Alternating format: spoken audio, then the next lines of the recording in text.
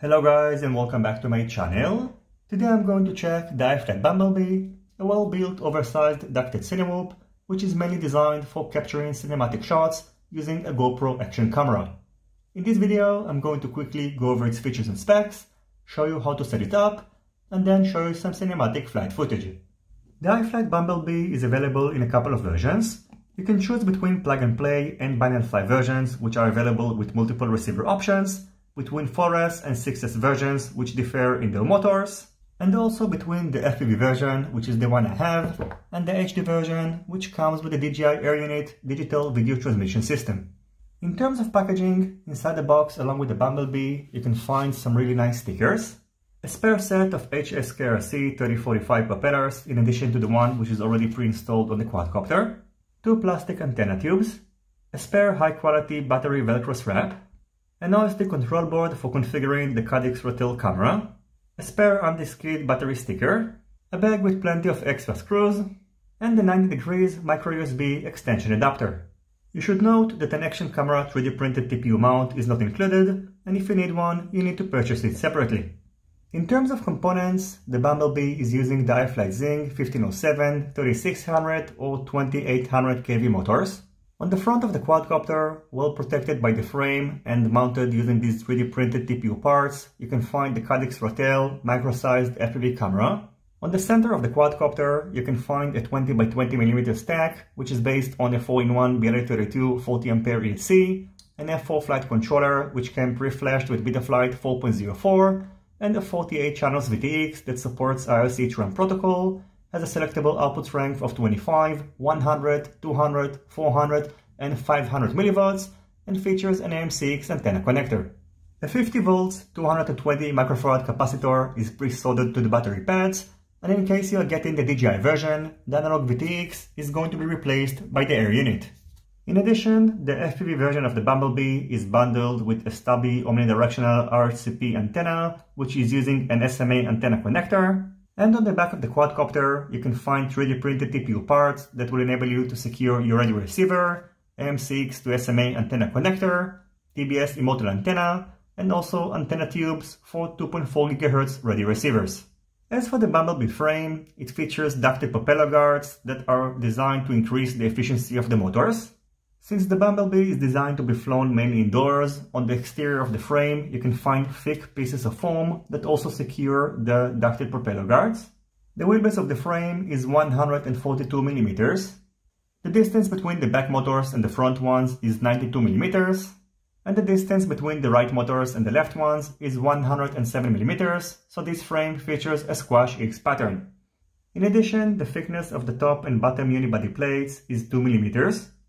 The width at their narrowest point is about 4.3mm, and the thickness of the ducted propeller guards is 2.2mm. As you would probably expect, the BumbleBee is not very light, and it weighs 278.8 grams, not including a battery. Including a 1500 mAh 4S Lipo battery, it weighs 460.1 grams, and including an 850 mAh 4S Lipo battery, it weighs 389.4 grams. The weight of the GoPro Hero 7 mount that I used in this video is 12.2 grams, so the total up weight including the GoPro 7 camera and a 1500 mAh 4S battery is 587.7 grams, and including an 850 mAh 4S Lipo battery, the total weight is 516.8 grams. Setting up the iFlight BumbleBee is pretty simple. First, in case you have the plug-and-play version, you will need to remove the top plate and install the radio receiver and solder it to the flight controller. In case you have the bind-and-fly version, the receiver is going to be pre-installed and pre-configured by iFlight. On both cases, you will need to bind your radio transmitter with the radio receiver, and since the micro USB port of the flight controller is blocked by the frame, iFlight provided you with this 90 degrees USB extension board, and I recommend to be extra careful when connecting this board to the flight controller, since if you're going to press it too hard, you might break the USB connector of the flight controller, and trust me, it's going to be very hard to resolder it back. After testing out the BumbleBee, I can tell you that first of all, I'm really impressed with its build quality, and also with iFlight's attention to details, which includes these motor wires protectors, and also these 3D printed TPU parts, which protect the bottom of the quadcopter. In terms of flight performance, I can tell you that this is a very stable platform for carrying a GoPro camera, so it serves its purpose. And if you are going to fly the BumbleBee outdoors, I recommend to use a 1500 mAh for its battery, which should provide you with between 4 to 5 minutes of flight time, including the GoPro 7 camera, so it's pretty good.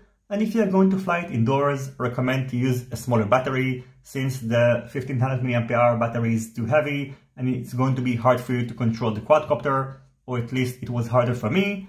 So using a smaller battery will make it a little bit more agile, but of course it will dramatically decrease the flight time. So using this battery, you can expect between 1.5 to 2.5 minutes of flight time.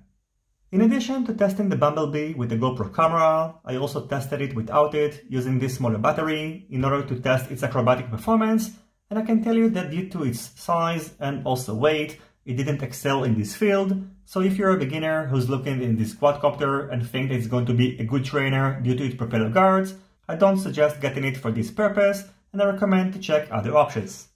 You should also note that due to the ducted propeller guards, the BumbleBee can get very loud, which is something that you should consider when flying it indoors. And in addition, even though it does feature propeller guards, the propellers are still exposed, so you should be extremely careful when flying it next to people, and preferably even avoid it. So overall, if you're looking for a good 3-inch cinewhoop for capturing cinematic shots using your GoPro camera, you should definitely consider getting the BumbleBee. And I'm going to wrap up this video with some cinematic shots, which hopefully are going to help you to make up your mind whether you want to get it or not. As always, I thank you for watching my video. I hope you enjoyed it and you find it useful. If you have any questions, feel free to ask them in the comments section down below. Don't forget to leave a thumbs up if you like this video, and consider subscribing to my channel and hitting the notifications bell if you're not already subscribed. See you in my next videos, and goodbye.